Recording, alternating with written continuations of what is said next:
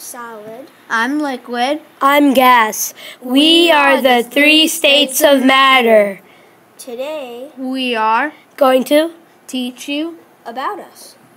First, an ice cube is me, a solid. when it's heated up, there I come, a liquid, water.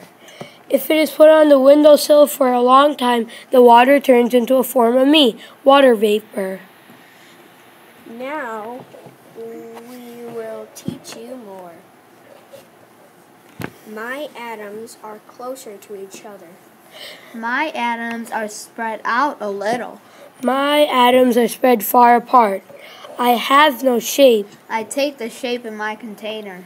I cannot take a different shape than this one. Now we must go. Swish, so that thing.